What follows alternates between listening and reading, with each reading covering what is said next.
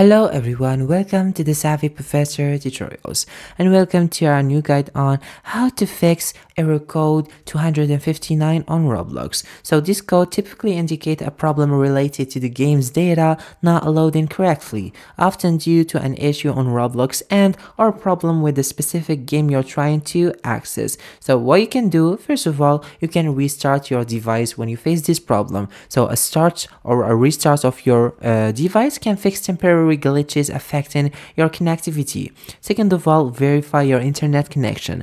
Ensure your connection is stable and try to reboot your router. So make it, restart again or switch the place of the modem. Third of all, what you can do, and which is very simple, is to run Roblox as administrator. To do that, you're gonna go right click the Roblox player or launcher icon and select run as administrator from the context menu. Thank you so much for watching this video. I'll see you soon on our next tutorial.